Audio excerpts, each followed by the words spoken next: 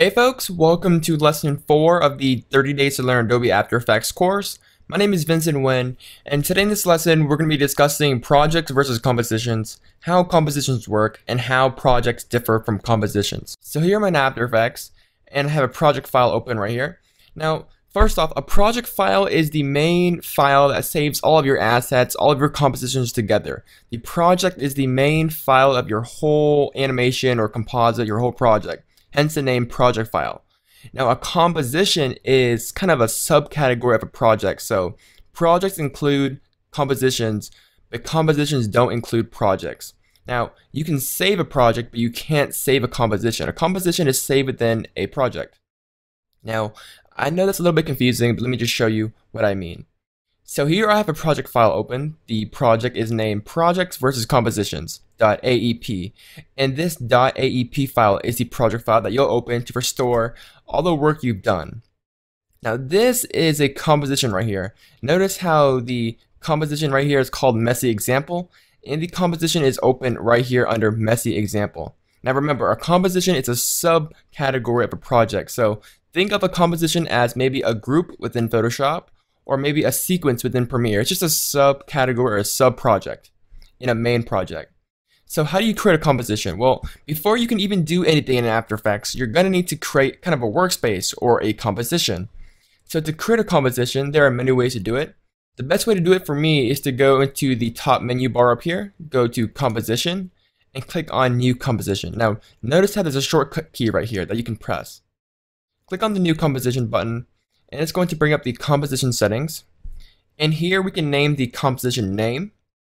So let's go ahead and name our composition something random.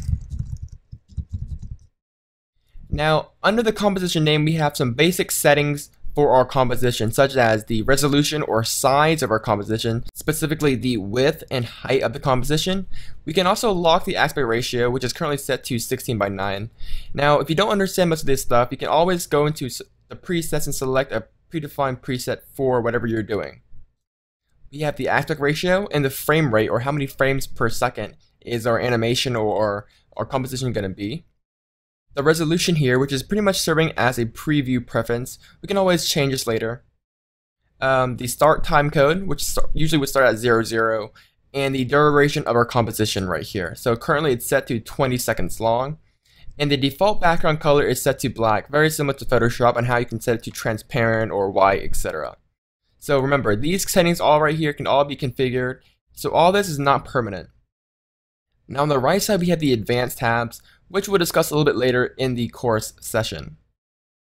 So once you have all your composition settings set up, we can go ahead and click OK. And just like that, it's going to create a brand new composition, a brand new workspace, so we can begin our composition or project. Now notice how our composition right here is in the project media panel, so we can easily access it. The composition is also in the composition menu bar up here, so we can navigate through the different compositions that we have. So once you have a composition made, we can begin your animation, you begin your composite.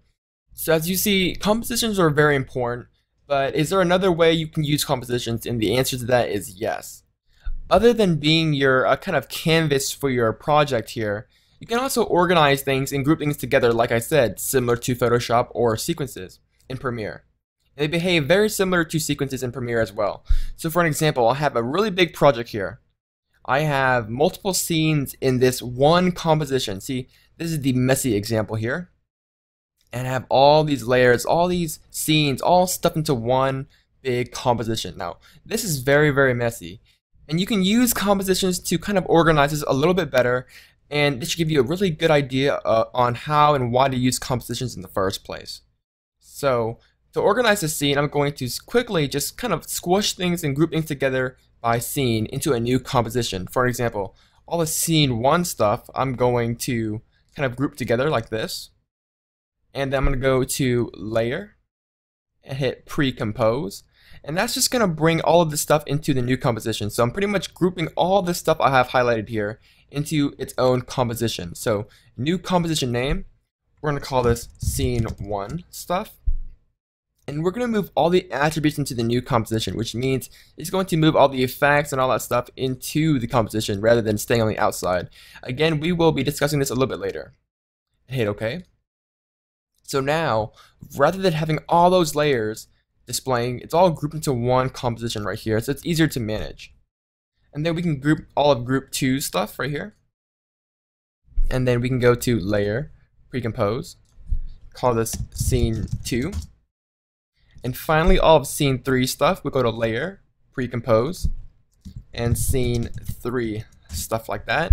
And just like that, we've grouped all these stuff into 3 easily managed compositions, which we can displace in time normally like in Premiere. And just like that, we have organized our messy composition from a very messy scene to 3 individual scenes. So basically what I did was create one main composition. In this case, the messy example composition is our main scene. So let me just rename it real quick. We can go to the messy example, and this is our main composition. And in the main composition, we have all these individual compositions, scene 1, scene 2, and scene 3. So compositions are pretty much an awesome way to reorganize and arrange and manage all of your scenes, all of your assets, and all that stuff. So it's really a good habit to kind of organize all of your stuff in compositions. And later in the course, we'll be discussing how to procedurally use compositions to do some amazing, powerful, and dynamic stuff for easy change. So that's pretty much it. Remember, compositions are sub-projects of a project, and the project file is the main project that contains all of your compositions, all of your assets. So if you want to save a project and all of your compositions, simply go to File, and then you have a few options here: Save, Save as Copy, and Save a Copy as XML. Now once you save your project, you can give it a name, and then once you open that project, all your assets are going to be re-imported, and all of your compositions will still be here. So this has just been a really quick overview on the differences between projects versus compositions. Hopefully you guys enjoyed it. If you guys have any further questions, don't hesitate to leave me a message in the forums. I'll get to them as soon as I can. Now in the next lesson, we're going to be discussing the timeline in depth. We'll be talking about layers, duration, basic cuts, and additional options within the timeline. So that's pretty much it, guys. Thank you for watching, and I'll see you guys next time in the next lesson. Bye, guys.